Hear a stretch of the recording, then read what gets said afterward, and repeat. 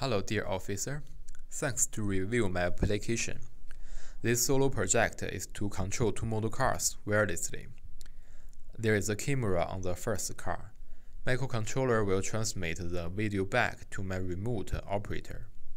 You can see there is a shoe in front of my first car, and we can also see this shoe through my LCD screen. When the car is transmitting pictures, I can control the car to move at the same time. The frame rate of this system is about 1 picture per second, because I use a low-cost wireless chip, which only costs $1 Canadian. The real-life application for this project is that people cannot go to some dangerous places, such as damaged radioactive factories. Then we can remotely control this car to go into factory to take pictures.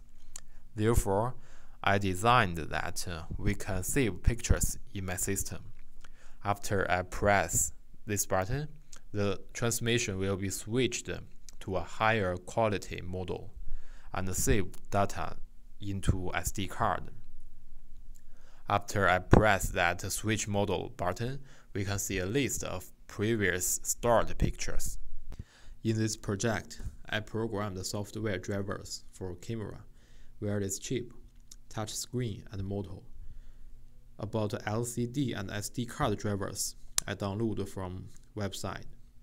And you can see this is my number 18, which is the picture of my foot.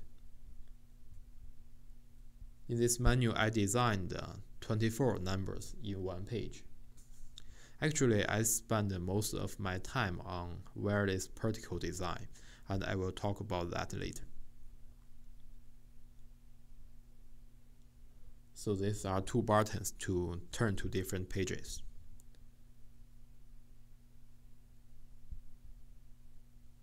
This is to control another car.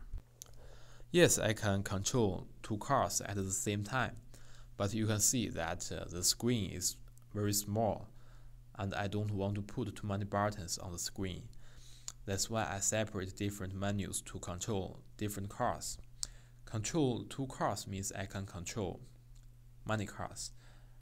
And about the data transmission in this project, only the function of wireless chip is not enough because some pictures will lose data. So I added different kinds of acknowledgement flags and rules to build the correct communication between sender and receiver. I also designed the algorithm that the car can send a video and receive command to move at the same time. Only use 1/2 duplex wireless chip. Okay, let's talk about hardware. Besides the camera, I choose STM32, which is based on ARM as the microcontroller of my first car. On another car, I choose AT. I want to practice the communication between two different microcontrollers. I designed this, which is H-bridge, motor controls, and power supply. I didn't use this product because it's just a backup.